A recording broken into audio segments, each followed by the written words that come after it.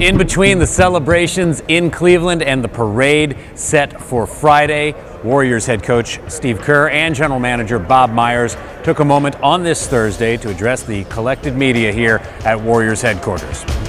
There's a burden that's lifted off your shoulders when you've won a title, you know, and what a great thing for Steph and Clay and Draymond and Harrison in particular. You know, nobody can ever say to them, well, you've never won a title.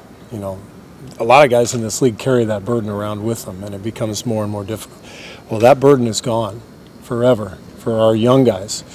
The problem with that unfolding is that it can also mean you stop working. Because, oh, well, we just, you know, I don't think that's our players. That's not in their nature. But you have to maintain your edge. You have to still have the desire to do it again, and you have to put the necessary work in. So that's the balance. There's a freedom that comes with winning the first one, but you can't let that freedom erode in terms of the fabric of the daily work that you put in.